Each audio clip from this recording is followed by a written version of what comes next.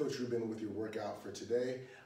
Today we've got 5 rounds for time of the following movements.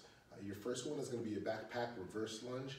Ideally we want this in a rack position, so you're holding your backpack or your dumbbell in a good front back rack position, and we're going reverse lunge, stepping back, full extension, making sure you take a big enough step back so your knee is not pushing in front of your toe.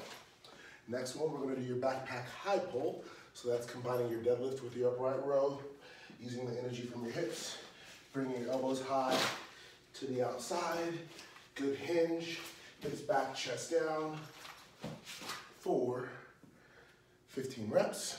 Next one, you're going to do a single leg scissor kick. You're going to do 20 per side.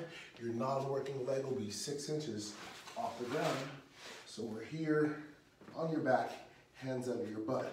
We'll go 1, 2, 3, up to 20 on one side, then 1, 2, 3, up to 20 on the other side. Your final movement is going to be a 200-meter run. If you don't have a way to measure your 200-meter distance, I want to do 1 minute of hard cardio.